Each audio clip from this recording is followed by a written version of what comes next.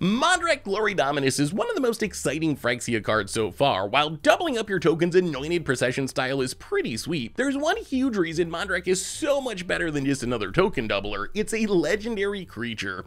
While this does mean that you play Mondrak as your commander, that's not why I'm hyped about it. Being a legendary creature means that Mondrak interacts in a really spectacular way with Ratadrabik of Urborg in Standard. Ratadrabik has an ability that when a legendary creature dies, we get a 2/2 non-legendary token copy of it. This means that if we can get both creatures on the battlefield and then kill Mondrak, we'll end up with 2 token copies of Mondrak. Ratadrabik will make 1 and then Mondrak's ability will double it. With 2 Mondraks on the battlefield, things get pretty crazy. Anytime a legend dies, we'll get 4 2/2 token copies of it. Imagine 4 Lord Xanders or 4 Mishras or 4 Aos, pretty unbeatable. Plus, any additional copies of Mondrak or Ratadrabik will exponentially grow the number of tokens we make, potentially leading to some of the most absurd board states imaginable.